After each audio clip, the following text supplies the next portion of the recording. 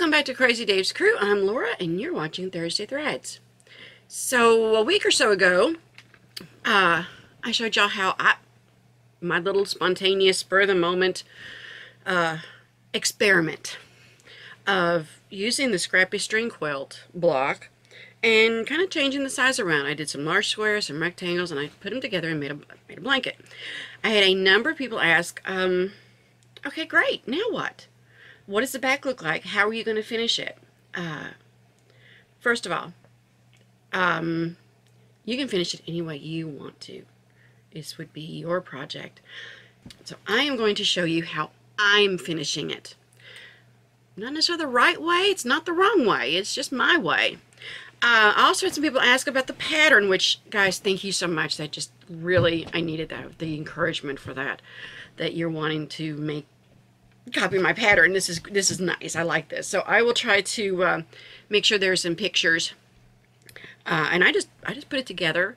I made it to where it was equal to 8 of the 5.5-inch squares across. My rectangles are each worth 1.5 of the squares. Obviously the squares are each worth 1, and then my large square is worth 2. So I just came across a value of 8. But we will try to make sure there are some nice pictures up here. And maybe, if I can get to it, maybe we'll do an article for cdcrew.com and try to have some pictures in there. That way you can look at that and copy if you so desire. But let's take a look at how I'm going to finish it. But if you have a different method, I would love to hear about it. I'd love to see pictures. So don't forget to find us on Facebook, Sewing and Crocheting for Beginners.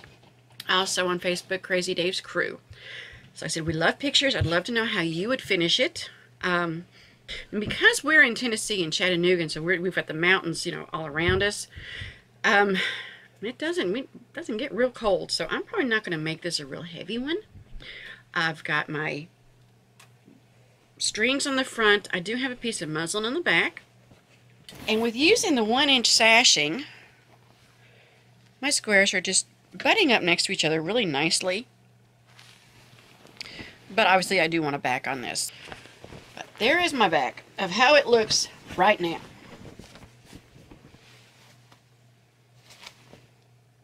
Now I'm going to go get the piece of fabric I've selected for my backing, and we'll take it from there.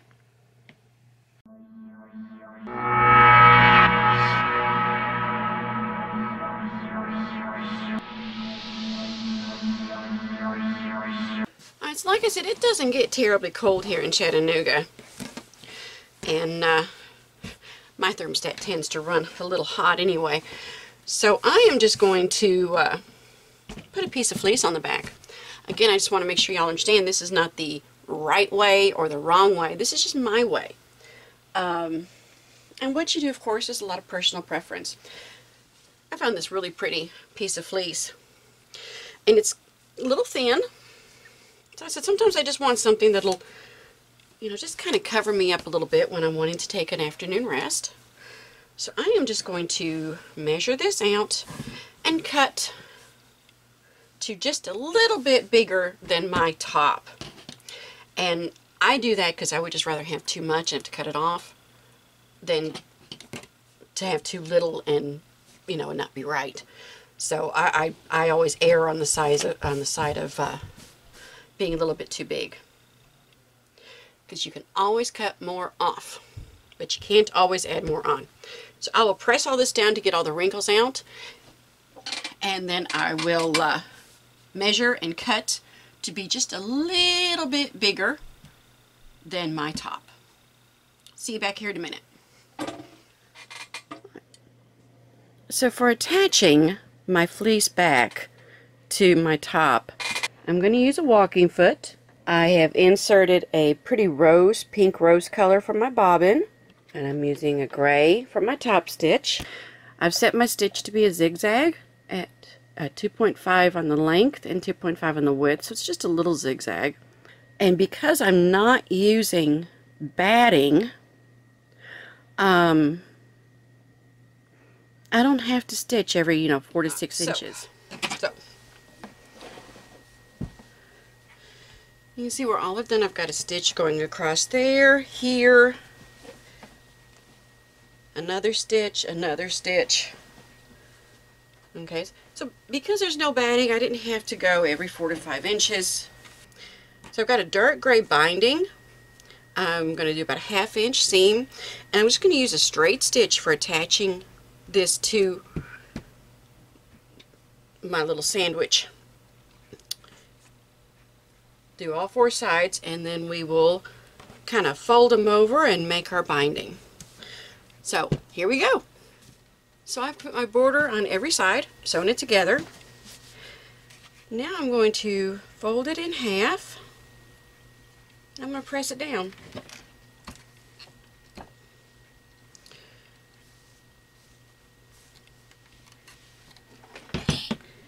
And then I'm going to pin it. Now I've also found there's some binder clips that you can get from the office supply store. Those work really well. You can also find some little clips from you know, at the quilt shops. There's a package I see all the time at Dollar Tree of some different colored little clippies. Those work really well. That's all I'm going to do. I'm going to do this on each side, and then we'll be finished. And ladies, guys, viewers, I just want y'all to know I have made some errors in this. More than I would like to admit to, but they're there. So please, don't let yourself get discouraged.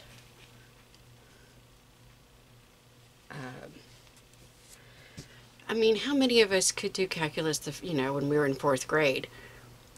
There's some that can, you know, but for the most of us, you know, we have to work through basic math and then into high school and algebra and all the different things. I don't know about you guys, but I can't pick up a book and read Old English.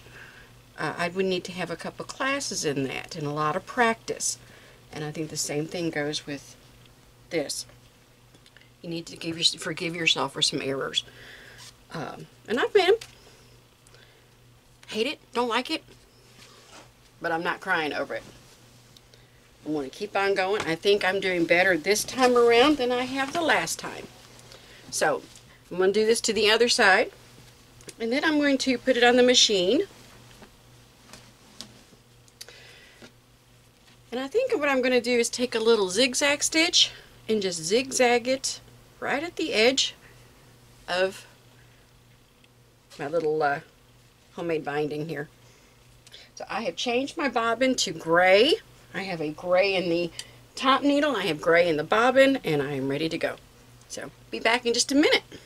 So I'm using my walking foot again because I don't want any of my layers to slip. There is a little red line on my walking foot right there, so I am using that as my guide for the little fold. And I'm just doing a little zigzag. Just a little zigzag all the way along.